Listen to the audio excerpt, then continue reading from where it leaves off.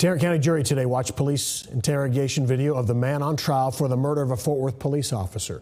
Tarrant County prosecutors say Timothy Huff was a part of a criminal gang of robbers. Officer Garrett Hull was shot and killed as he and other officers tried to arrest the gang 4 years ago.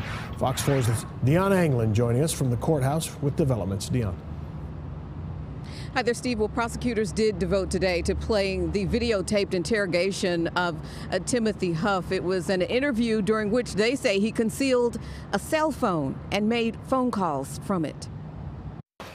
36-year-old Timothy Huff on Friday was in court wearing a dark shirt and khakis. He's charged with capital murder for his role in the robbery and shootout that left 40-year-old Fort Worth police officer Garrett Hull dead. Hull's unit had been surveilling a group of suspects after several robberies at Latino bars around Fort Worth.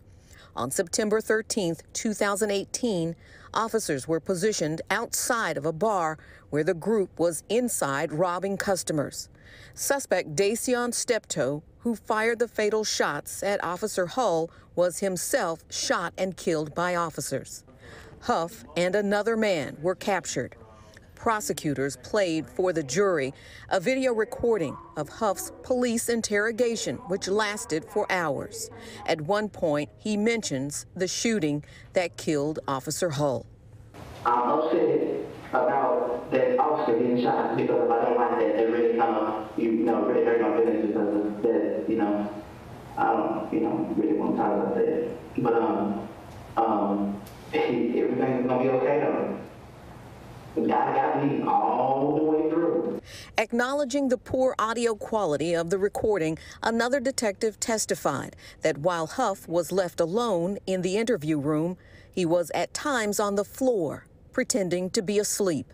The officer says Huff was actually concealing a cell phone and making phone calls. I can hear actually a different voice say hello. Sounds like a female voice.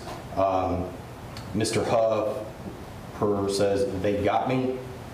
The person replies, "Are you serious? Where you at?" And Mr. Huff replies, "Can you hear me? The police surrounded us." And I hear, "Been following Day-Day." I also hear him saying they were outside waiting. There's a brief part where I couldn't hear it, and he says, "Once Day-Day picked me up." There's some times where it sounds like the phone got hung up, and then you can hear the phone ringing again. Now, if convicted, Timothy Huff could face a possible death sentence, and this trial will begin again or resumes on Monday morning at 8:30. It's the very latest live. Steve, back to you. Very good, Dion. Thank you.